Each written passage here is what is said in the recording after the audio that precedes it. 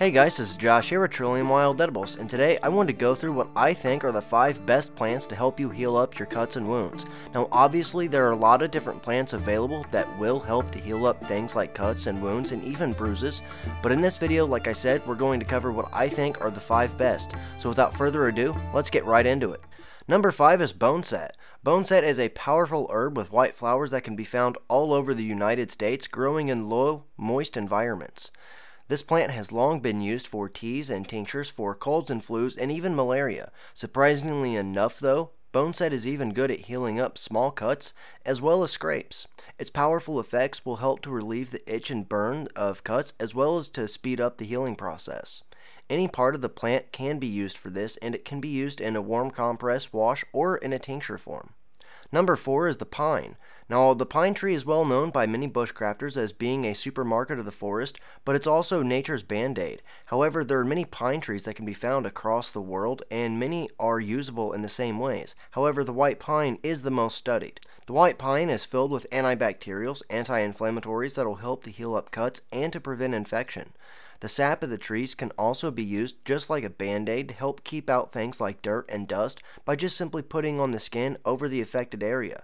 The tea itself of the pine can be used as a wash to bathe the wound to help you keep it clean because of the anti-inflammatories and antibacterials that it does possess.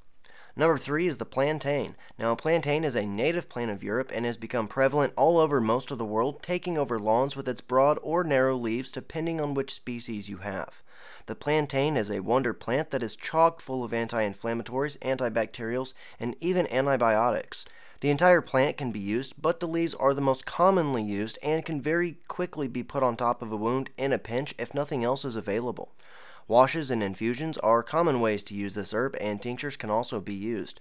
This herb is great at preventing infections and cuts and to help heal wounds faster because it has an astringent property to it that will help to close the skin.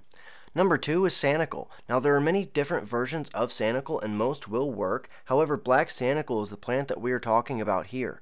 Sanicle is a lover of moist woodlands and can be found across the central and northern parts of the United States. This plant has long been used by natives of North America for pulling out poisons and snake bites, and in fact another name for it is snake root.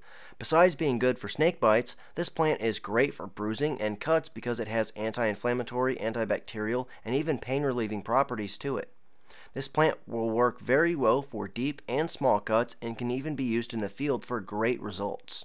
You can simply use this plant in a spit poultice or a poultice form. You can use it in a wash or a decoction. You can also use it in a tincture form. Number 1 is Yarrow. Now, it would be improper to not place Yarrow as number 1 on this list in my opinion, as its supposed discovery goes all the way back to Achilles using this plant on his troops in battle to help expedite the healing of wounds. This is an extremely beautiful plant with white flowers and widely found across the world. Yarrow can be found in fields, clearings, as well as the edges of roads and even woods. The entire plant can be used and it works wonders on healing deep cuts, but also to help remove pain. Yarrow possesses anti-inflammatories, antibiotics, antibacterials, astringent, and even pain-relieving properties.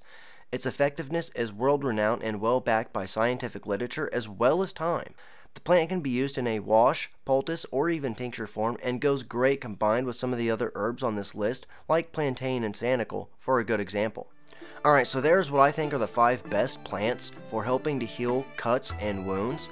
Obviously, like I said before, these aren't all of them, but these are what I think are the best, and these are generally the ones that I always go back to whenever I do have a cut or a wound that I need to heal up. So I thank you guys for watching this video. I hope you enjoyed it, and I hope you learned just a little bit of something.